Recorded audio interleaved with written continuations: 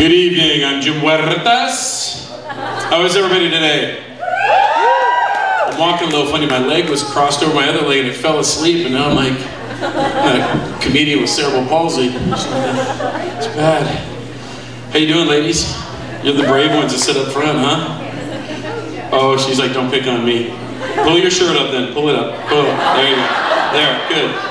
Now you get a ticket. Oh, hey, that's later in the show. For those of you that don't know me, I'm a police officer. I'm a full-time cop. Have I ever given you a ticket? I'd give you a warning. You too. You're getting a ticket. It's because you have a dick. And I'm not gay.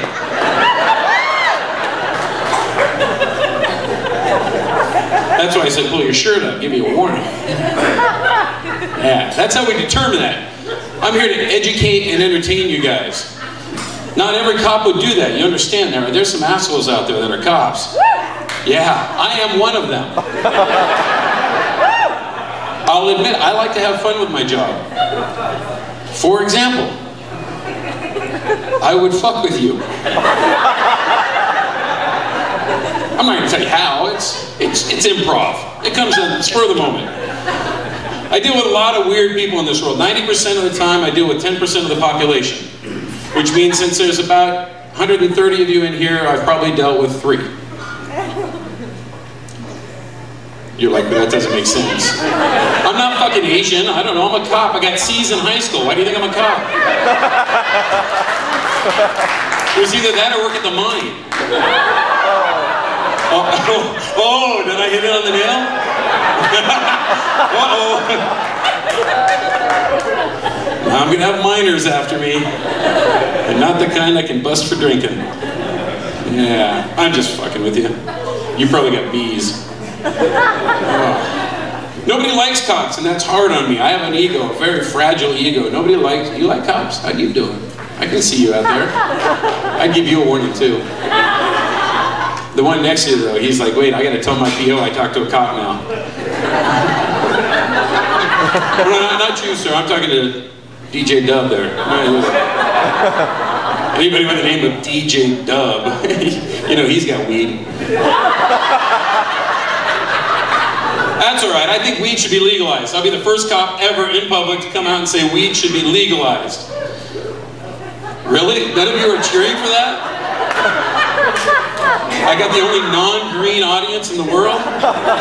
Holy shit.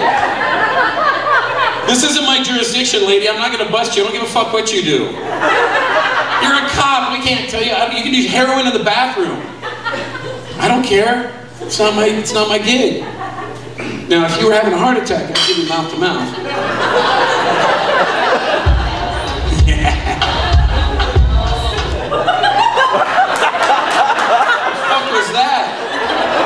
I didn't ask for any music.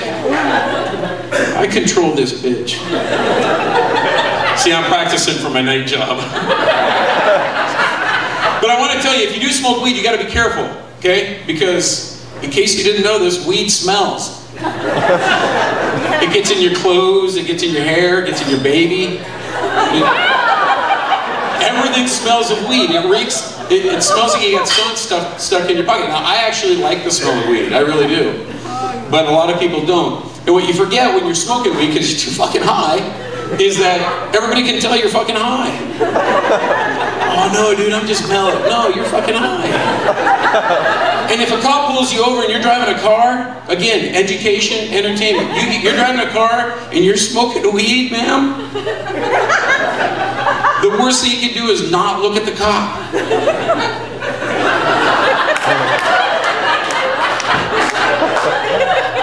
License, registration. And then I look at the car and the other 3 people are doing this too. That's a dead giveaway. Drunks don't do that. They don't. Drunks, you pull them over and they're like, How many drinks have you had, sir? 2. It's always 2. Every time, it's 2. 2 drinks. Once, just once, I want somebody to be honest with me. I had 19. Because then I'll be like, damn, that's good driving for 19 drinks. Holy shit. If you drive that shitty after 2, you shouldn't have a license in the first place. Damn. If you only had 2 drinks, 90 pounds, you're drunk. 220, you're like, yeah, I'm just getting warmed up. That's on the way to work. For me. 360 Vodka just came out with a new flavor. Glazed donut. Now I can drink at work too. Oh, I'm just kidding. I've been drinking at work since I had this fucking job. If you had to deal with you people, you'd drink too. But not all of you, just 90%. See how I reverse those numbers again? Yeah.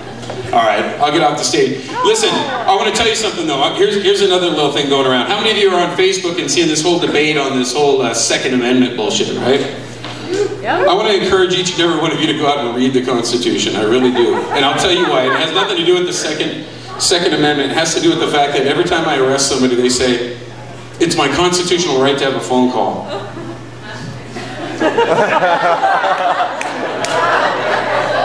Sir, I had C's in high school.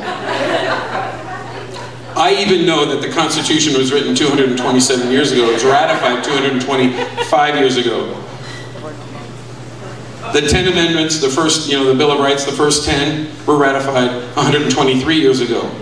A phone wasn't invented yet. You do not have a right to a phone call, according to the Constitution. I am so fucking tired. It's my right! Because somewhere along the lines, they watch a lot of TV, and everybody says, here's your one phone call. If I'm going to be nice and give you a phone call, not you, sir, because you got that hat on.